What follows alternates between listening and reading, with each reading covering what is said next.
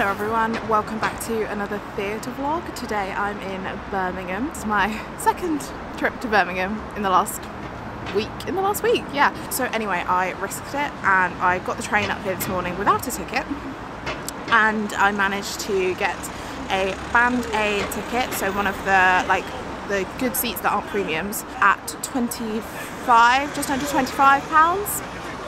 And I do have an ATG card, to be honest, so that probably affected it, but yeah, I managed to get it much cheaper than it should have been, so that's good.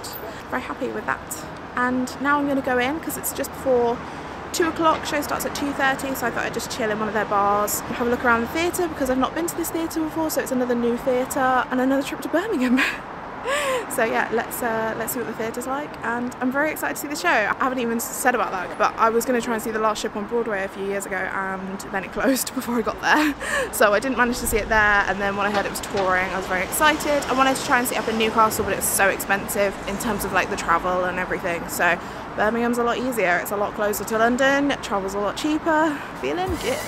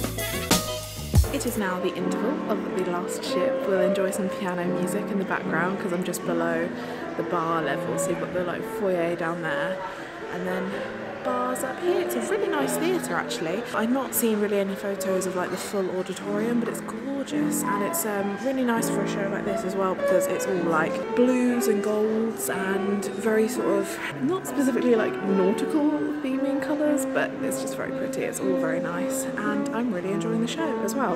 So if you know me, you know I like to go into shows blind. The only song I knew from this show was mainly the If You Ever See Me Talking to a Sailor song, because Rachel Tucker was in the Broadway production of this show, and obviously I'm quite the fan of Rachel Tucker, so I'd heard her sing that. I think she did it at one of her concerts, so that was the only song.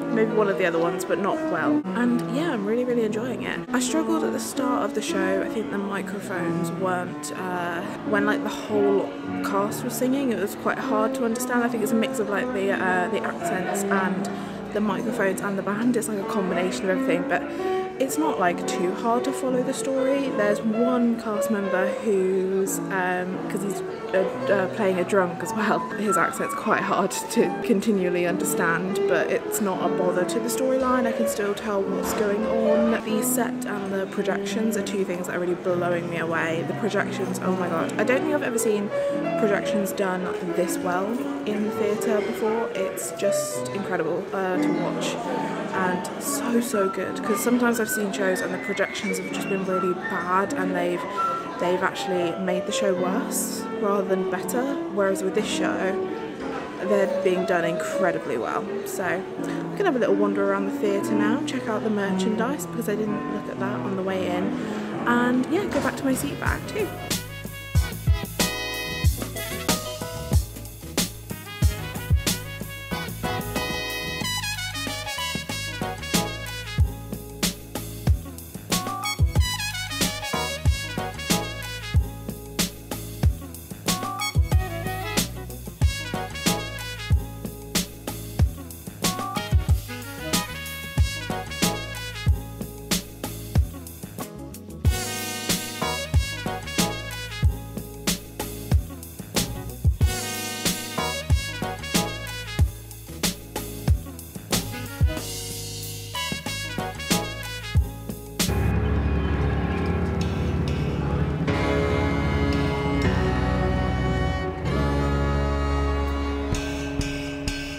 What have we got? For the mist upon the river. Tell me, what have we got? For the noise inside the hold. What have we got? At the arse end of the weather.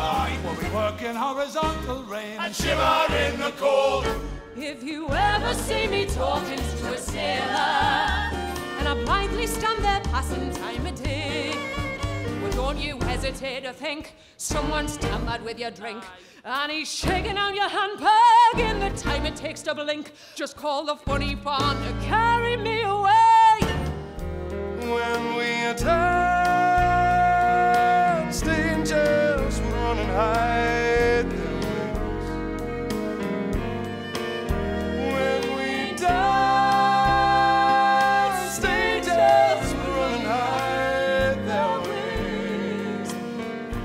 As a mountain of steel makes its way to the sea, and the last ship sails, when the last ship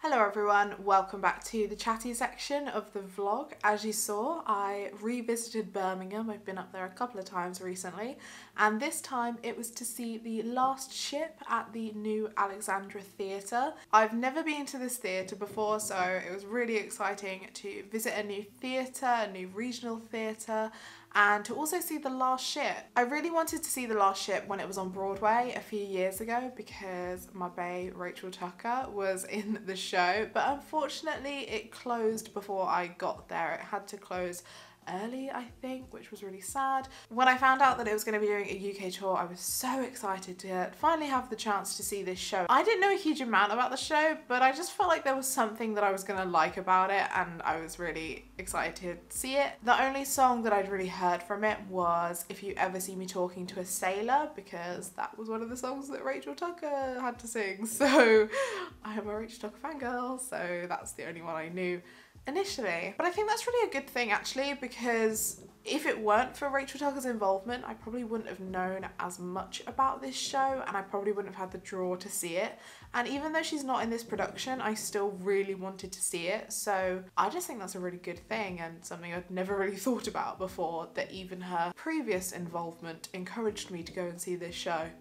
It's just something interesting, isn't it? Saying that though, there were a couple of people that I was really excited to see in this show, and I'm gonna talk about that later on. I mentioned earlier on in the vlog about the ticket situation. So I'd been watching the tickets online for a little while. I was watching to see if they were gonna change some of the pricing in the theatre. They eventually ended up closing off the upper circle, which is really sad because that does mean that a show isn't selling too well. Because of that, they effectively closed off the cheaper ticket prices. So instead I decided to risk it and get my train ticket, take the train up to Birmingham without a theatre ticket, and just buy it when I got there. And it actually paid off, because with my ATG card, which I bought at the start of this year because they had a New Year's sale on, I managed to get a ticket that should have been around £40 for like £24. It was a really good seat as well. It was in the middle of the dress circle, so that definitely worked in my favour. If you're wanting to see a regional production and you see that it's not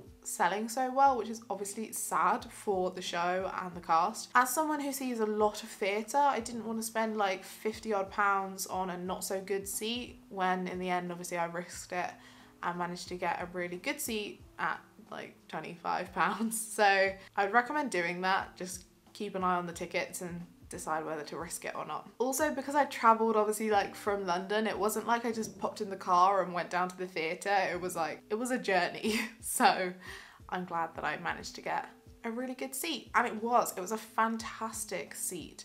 And this theatre is gorgeous. From the outside, it doesn't really look like a lot, but going in, wow, it was beautiful. And I loved that it was like all blues and gold, so like a little bit nautical themed, which obviously fit with The Last Ship. It was just stunning. It absolutely wasn't what I was expecting. The Last Ship is a musical written by Sting, and I'm gonna read the description that's in the programme because I want to do it justice. I don't want to badly describe this So, from the programme, it is true to say that it has been a long journey bringing Sting's personal, passionate and political musical home to the northeast of England.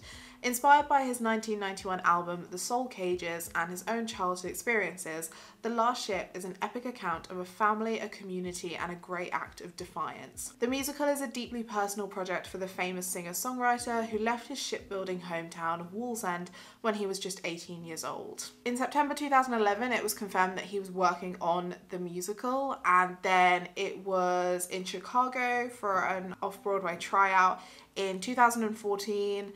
And after that, I went to Broadway, 2014 closing in January 2015, and then in October 2017, so not that long ago, really. Another workshop took place, and it says it was in Gateshead, which is just a few miles from where Sting grew up and where the shipyards that inspired the show are. So that's exciting. It's been a while. It's been a long time coming. I didn't realise that 3 years since it closed on Broadway. So as you can tell from that, it's very personal to Sting, and it's about the shipbuilding community in Newcastle. So it was really wonderful when it was announced that the UK tour would be starting up in Newcastle at the Northern Stage, and I really wanted to try and see it there, but unfortunately, by the time I got my act together, the only tickets left were quite pricey, and then the travel and the logistics of all of it would have just been too expensive. I can't say that I'm a massive Sting fan in terms of I've never